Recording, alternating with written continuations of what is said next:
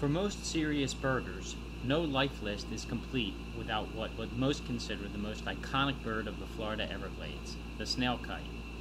Found throughout the wide open marshes of central Florida and south, this broad-winged bird glides slowly and low over the sawgrass.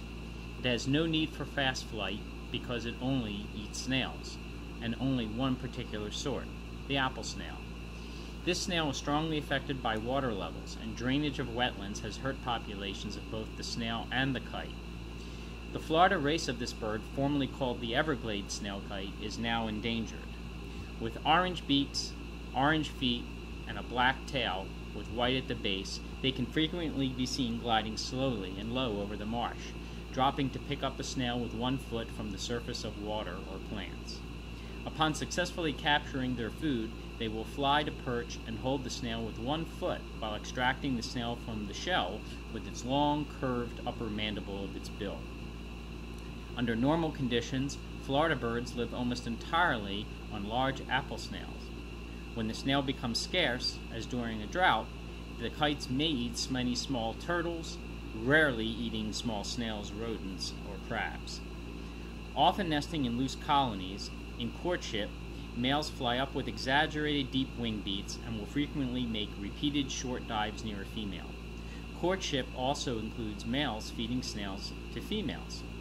A nest site is over the water in a shrub or a low tree, sometimes in cattails or sawgrass, usually 3 to 15 feet above the water. Nest building duties are mostly taken on by males and consist of a bulky platform of sticks and twigs lined with weeds and vines.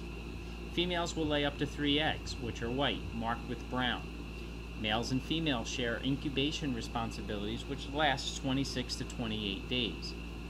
Both parents feed the young at first, bringing them snails. After 3 to 6 weeks, one parent will usually depart and may find another mate and nest again. The remaining parent cares for the young until they are 9 to 11 weeks old. Fledglings may climb out of the nest at 4 to 5 weeks and can fly well at 6 to 7 weeks.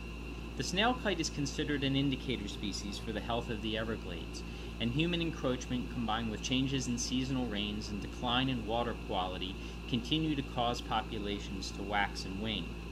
Where once large breeding colonies occupied the wetlands of Florida, their dwindling numbers remind us of the fragile balance we as humans must strike if we are to share the water resources that are essential to the survival of all life in Florida and around the